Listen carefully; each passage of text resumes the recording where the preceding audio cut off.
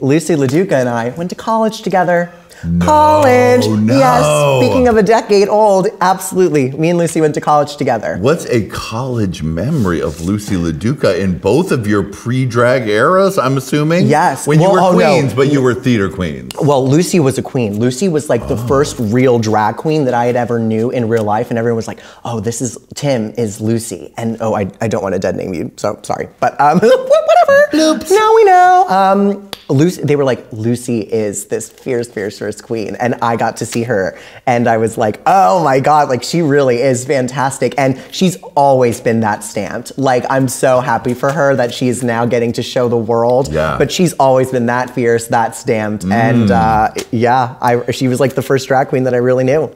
What did you think of the edit?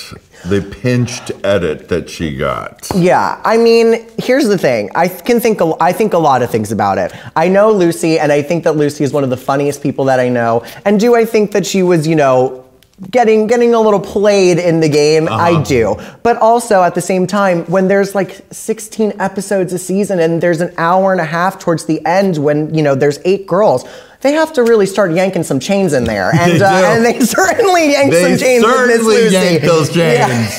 Yeah. And Miss Lux and Mistress Isabel Brooks were not letting up. They were not letting loose, and they were, and they needed to let loose. They were holding tight and pulling. Oh my God. But you know what? Made for incredible television. Really I did. loved season 15 so much. And Loved it. And I'm really happy for Lucy.